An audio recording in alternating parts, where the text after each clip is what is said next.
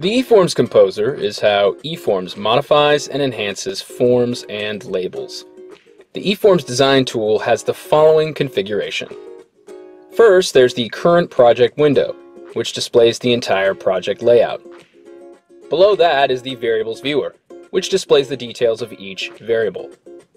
Next, there's the data viewer, which shows the raw data, the file that has been opened. Finally, there's the form viewer, which shows the modified data ready for output. First, run the eFORMz composer, then create a new project, a new page, and a new form within that page.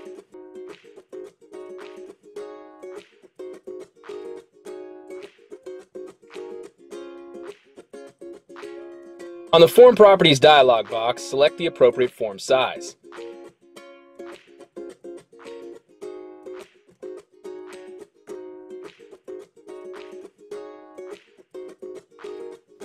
Next, open a data file.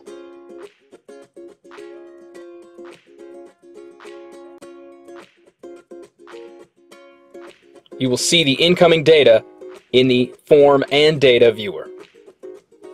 Adjust the incoming data using the Offset Adjustment toolbar.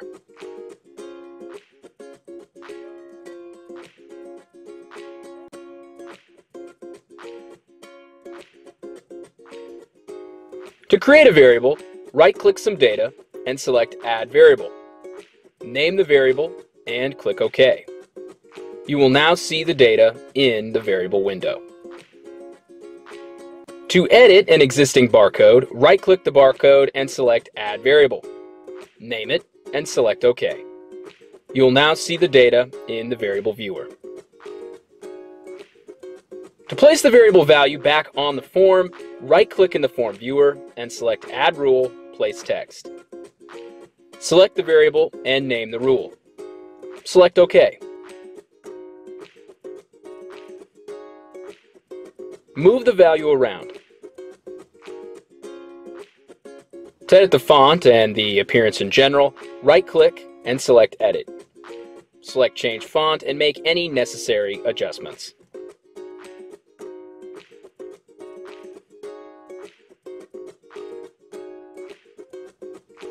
To place the barcode back on the form, right-click in the form viewer and select Add Rule, 1D Barcode. Select the variable and name the rule.